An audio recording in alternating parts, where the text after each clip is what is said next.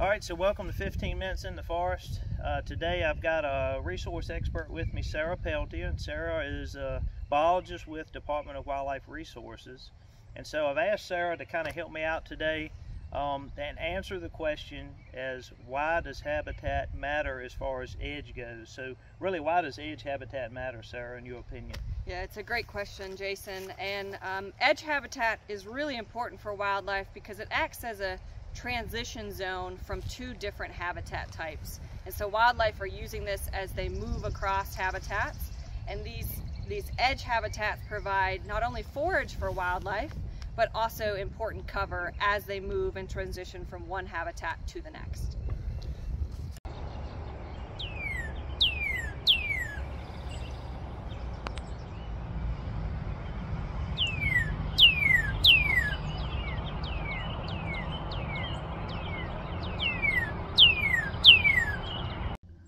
So we're going to walk up here and look at this edge. You can see from my video we've got some loblolly pine here and some Virginia pine and cedar mix. But there's something going on this edge that we want to talk about. So I've asked Sarah to kind of point out why this edge may not be so beneficial to wildlife, particularly ground nesting birds and upland game. Exactly. So behind me is a great example of what we call hard edge.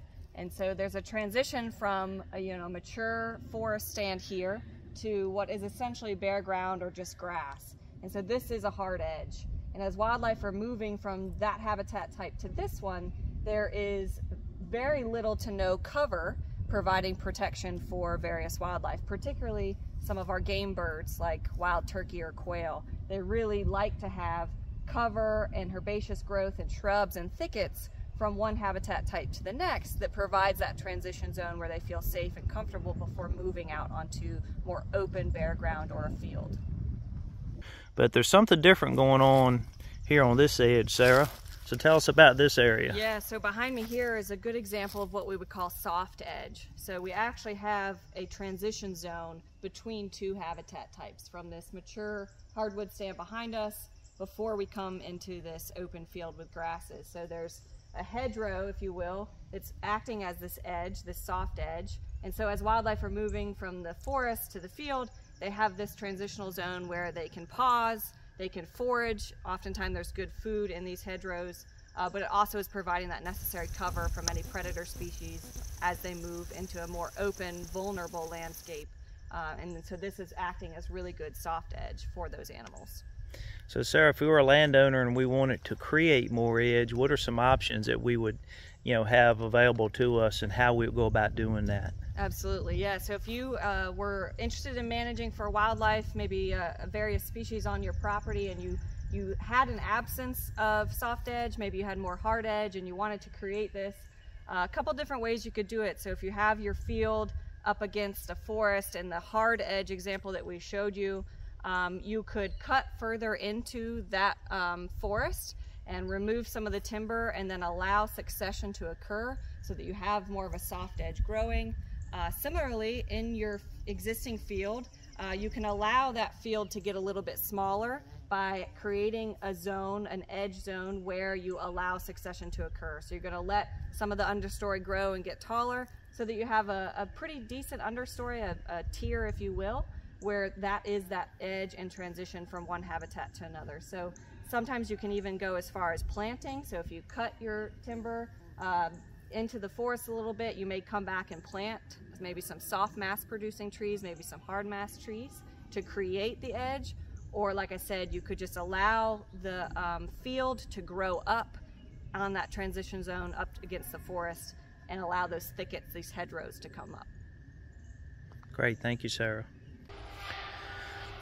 Opening up sunlight to the floor, such as on the edge of this mature hardwood tract, will allow for new growth and early successional species to soften this edge. So there's a right-of-way here, a power line, and a logging job is being set up. So this can lead itself to providing edge habitat even if it's not intentional. So logging practices often provide a lot of suitable habitat for wildlife that need edge habitat, such as songbirds, turkey, quail. In these areas they will come out in and do their bugging, as they will call it, with their poults and the young chicks when they hatch, which will be about 85% of their diet their first 8 weeks of life. This meadow provides a nice place for wildlife to roam and graze and feed, but this also has a recreation area, this frisbee golf, disc golf course. And so we have another example of a hard edge here in public areas and recreation as a need and a goal, and that is priority here in this public site. But the edge here, as we were talking about earlier, is very abrupt, and there's a stream right here on the edge of this opening, which is great for wildlife. It's still a corridor, travel corridor, probably mostly at night, because this gets visited by a lot of people. And on up this edge you can see some shrubbery along the edge here. But again, this is a public area, and the goal here is safety and access, and that's why it's so clean. So it's nice to the human eye, but for wildlife, this is not very good. We've got a lot of fescue out here. It's mowed, a lot of biodiversity. So I'm stopping by up here at White Oak Mountain Wildlife Management Area, maintained by Department of Wildlife Resources, and they've got their gazebo booth here set up with the rules and regulations for participation on the property. The reason I've got this orange on is not because legally you have to have orange this time of year, but spring turkey season is in, and I'll be walking around, hopefully doing a little bit of videoing, trying to be non-intrusive in case there are hunters, because it is a public area, so trying to be safe. We're going to take a look at some of the edge habitat here to better define, at least from the game department standpoint, how edge habitat benefits wildlife and why it's important. And this will hopefully build on what Sarah shared a little bit earlier. All right, so here we've got a good example of a soft edge. So you see the hardwoods, the mature hardwoods in the background. So unlike what we saw earlier, where there was grass right up to the trees just about, you can see these early successional plants here in Southside, which is consist of some volunteer loblolly, sweet gum, a lot of blackberry and brambles. When we're talking about why edge is important, it really provides protection. It also provides nesting cover and what we call escape cover. A lot of people forget about that. They think about nesting cover, they think about food, they think about water, even roosting cover, but they don't think about escape cover. A lot of times we miss that one. So if you peep over in here, you can see the blackberries and the brambles as I move up in here. You can see the white blooms on them. This is excellent escape cover where young quail or songbirds, turkey, can fly in and get away from aerial predators like hawks, eagles, bald eagles in this area, and even owls. Owls do hunt during the day, unbeknownst to a lot of people. Great horned owls you won't see out in the daytime as much, but barred owls, barn owls, and even screech owls for sure. And so this area has been put into kind of a pine savanna. You can see that they've disked this edge, which was obviously a fire line at the time, but just this disking generates a lot of new forbs and stuff in the seed bank to come up for wildlife. So disking on an edge, like in this case, going down this pathway, this fire line, is another type of edge habitat. And then the understory of these pines are just great areas for wildlife, birds. Some critters you might not like would be in there as well. Snakes and ticks. But this area has been maintained by fire, where at some point trees are going to take this over if it's not maintained. So about every 3 years you're going to have to either burn or bush hog, do something mechanical, or even spray if you went that route, herbicide, to keep this in an early successional stage and maintain this edge.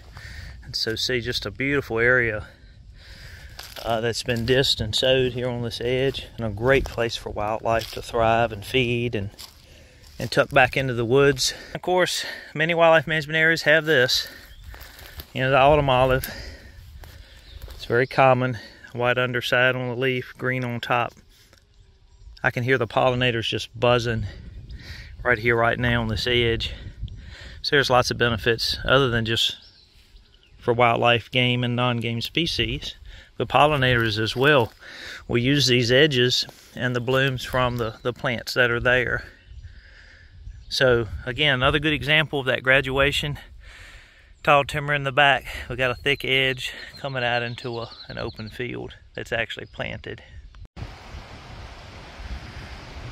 So we're here at a site today at a quail forever tour in Halifax County, Virginia, and we've got some folks that are leaving the tour. We wrapped up.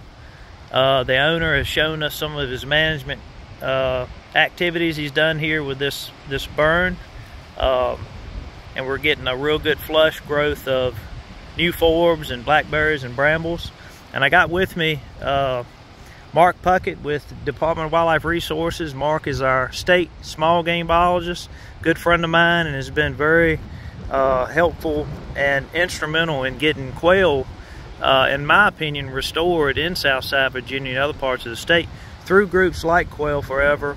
Well, what's behind me here is the type of cover you'll hear people talk about wanting to bush hog down or get rid of, and I can't stress how important and how critical this type of habitat is, whether it be on an edge or even out in a hedgerow.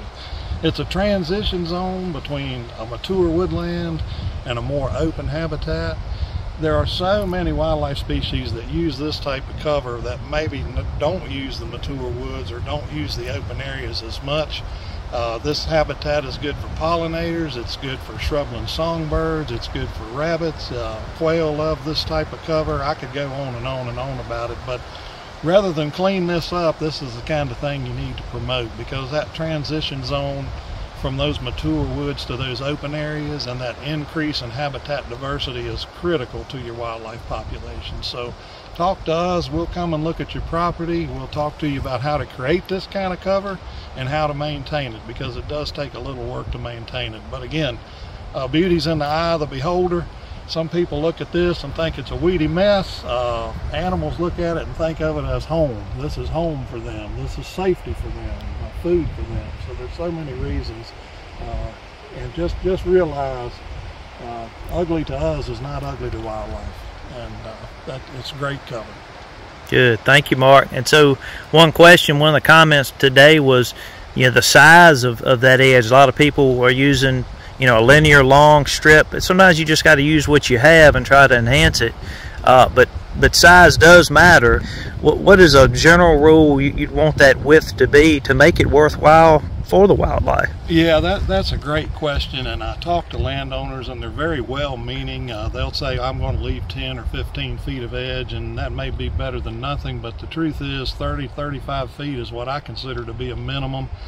That's the minimum under most of your incentives programs, and if you can make it wider, it's even better. If you can bring it out 50 or 100 feet, it becomes much more of a habitat and much less of a potential trap for animals. So I guess the more the merrier, up to the point where you can afford to do it. How much of your crop field can you give up? How much of your edge can you give up to wildlife habitat? But the more the merrier.